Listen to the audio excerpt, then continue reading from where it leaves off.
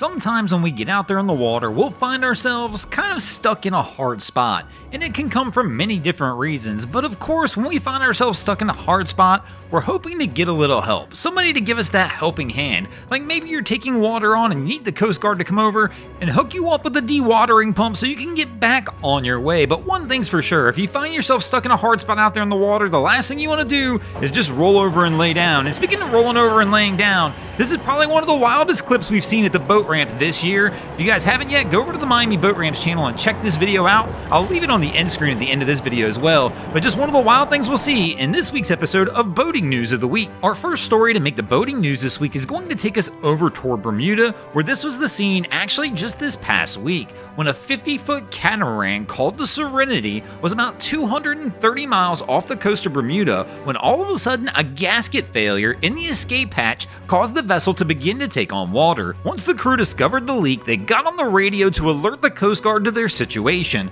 Unfortunately, due to the remoteness of their location, the Coast Guard didn't have anybody immediately in the area, so they issued a broadcast alerting all vessels in the area of the catamaran that was going down, and the closest ship to them happened to be the Disney cruise liner, the Disney Treasure, which at the time was approximately 80 miles away. The cruise ship changed its course and started heading toward the Serenity. Upon arrival, it launched one of its lifeboats, and the crew from on board the Disney Treasure wound up rescuing the 4 people off the catamaran and bringing them back on board the cruise ship. The family that was on board the catamaran actually wound up getting a free ride back to the US on board the Disney Treasure.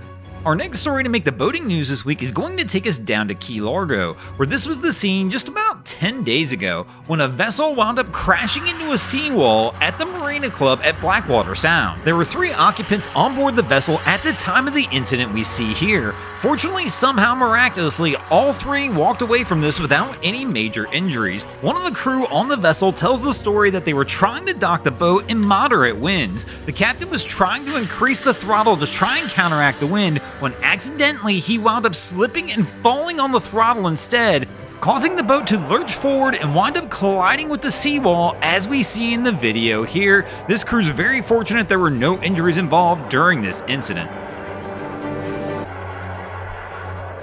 Our next story to make the boating news this week is going to take us over to Japan, where this was the scene just a few days ago when a Japanese maritime self-defense force minesweeper wound up catching fire off the country's southwestern coast just this past week. The vessel is the minesweeper Yukishima, and it had approximately 40 crew members on board at the time of the incident.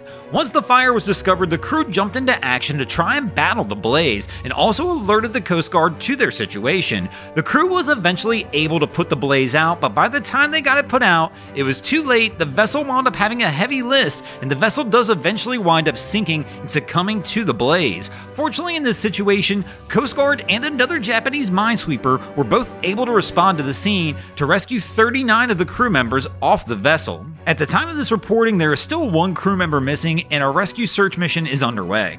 Our next story to make the boating news this week is going to take us over toward the coast of Morocco, where this was the scene approximately a week ago when Royal Caribbean's Explorer of the Seas wound up running into a squall approximately 750 miles off the coast of Morocco with wind gusts of upwards of 75 miles an hour, causing the vessel to wind up roll and pitch as seen in the images here. Guests claim that basically anything that was not bolted down was sliding across the ship. This includes things such as passengers, chairs, plates, and glasses coming off the bar. Immediately in the aftermath of the severe weather, the ship was put into safety protocol according to reports, with all passengers being asked to return to their cabins as the crew worked through accounting for everybody and to make sure everyone was okay. The vessel was in the middle of a transatlantic crossing during the incident. They were leaving Spain heading toward Florida. Unfortunately, due to the incident though, the cruise liner did decide to turn around and head back toward Los Palmas, Spain. And at this time, Royal Caribbean has not released a statement as to what they plan to do with the passengers to try and get them to Florida.